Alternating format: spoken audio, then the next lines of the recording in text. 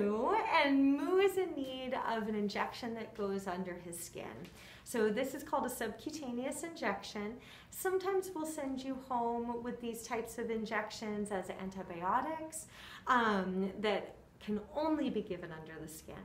So such as penicillin, for instance.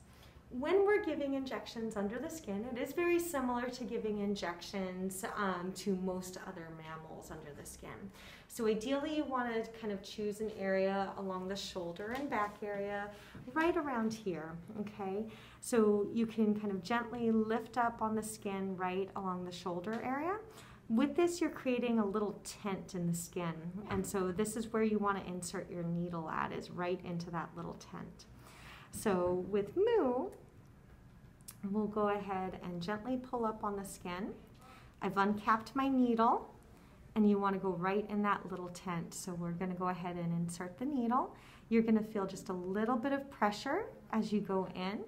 Once you think you're in, just to kind of confirm that you are, pull back on your syringe, and you should get negative pressure. You see how that plunger goes right back after I'm pulling on it? That means that I'm under the skin and we didn't go through the skin, or we're not out of the skin. Then once you're comfortable with where you're at, you can go ahead and give the injection by pushing on the plunger. When you're done and all the medication is in, when you're pulling the injection or the needle out, you can gently pinch on the skin near the needle and gently pull straight out.